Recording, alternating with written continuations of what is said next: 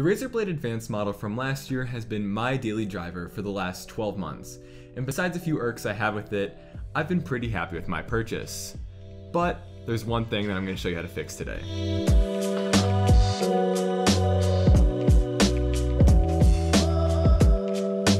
Welcome to Top Spec, your one-stop shop for tech content.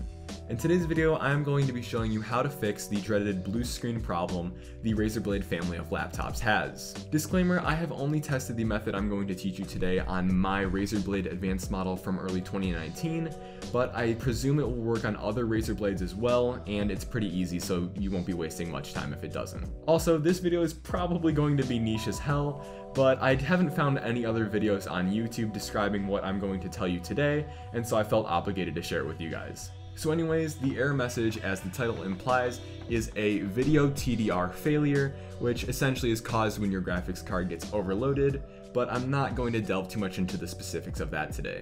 What you're here to learn is how to get rid of the blue screening, the first step of which is to make sure that you have GeForce Experience installed and updated to the latest version. Then, if that doesn't help, click the link in the description to go to the Razer support website. Here, you'll want to click on the specific model of your computer, click Hardware Drivers, and then find your graphics driver. My Blade has an NVIDIA RTX 2060, so I downloaded the Advanced Model RTX driver. Oh, and I should probably explain what we're doing right now.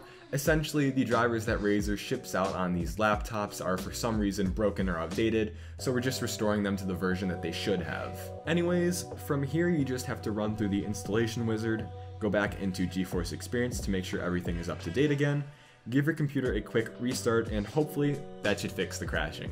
I actually wasn't intending on fixing the crashing when I figured out how to do this. Instead, I was experiencing some stuttering in VR games, and I figured reinstalling the drivers couldn't hurt, and not only did it fix the stuttering in the VR games, but it also fixed the crashing. But that's it for this video, guys. Make sure to leave down below what model of laptop you have and whether or not this worked for you, because I'd like to know whether or not this method is universal across all of Razer's laptops, or it only happened to work with last year's early advanced models from 2019.